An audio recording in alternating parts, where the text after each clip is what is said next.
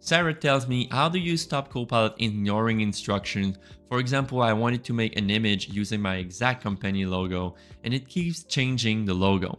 How do I make it stop doing that? I find Copilot to be disobedient.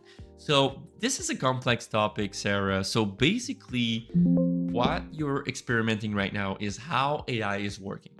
My first question for you will be, are you using Copilot Create? If not, use Copilot Create like I showed you and attach the company logo, right? Second, if you are using the regular Copilot to create an image, what's going on is that for privacy and for legal purposes and all of that, and also how AI works, it's that it's working on patterns, right? It's trying to forecast the next word or taking a context and forecast how it's going to create your image. So it's basing itself on many similar images that it will find in its database, on its LLM database, and it's going to try to create a similar logo, right? So with Copilot Create, you will fix this issue 100% by attaching the logo. And why right now AI is not, like if you will say create a McDonald's emblem, it's copywriting and all of that. So, and Copilot cannot really go on the internet and find your company logo and try to put it in an image. It's maybe going to try to do it.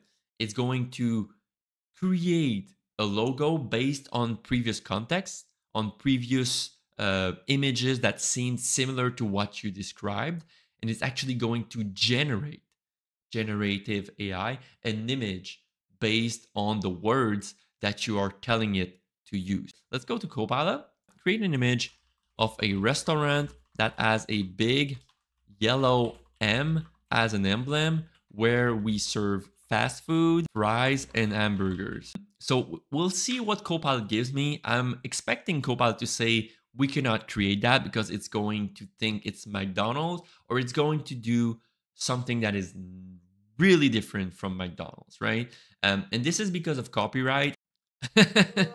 I was expecting it to not actually want to do that because of copywriting and everything. Yeah. So basically, guys, we're entering in an interesting era. I want you to be careful with that. Even myself, my business, I'm like, where is this going? Because lately there's a company that is called Midjourney, which is an AI specified on making images, and they're getting sued. They're getting sued by Disney. You see all of these images are made by AI. One thing I wanted to show you here, it's a video from Legal Eagle. It's a really nice channel, and he's going over the Disney suit for Midjourney. So basically, Disney is suing Midjourney because Midjourney are creating images that look like Disney.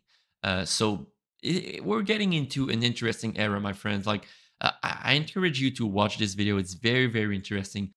To answer your question, Sarah, use Copilot Create. And this is why you're not always getting the same logo. It's generative AI. It's based itself on patterns.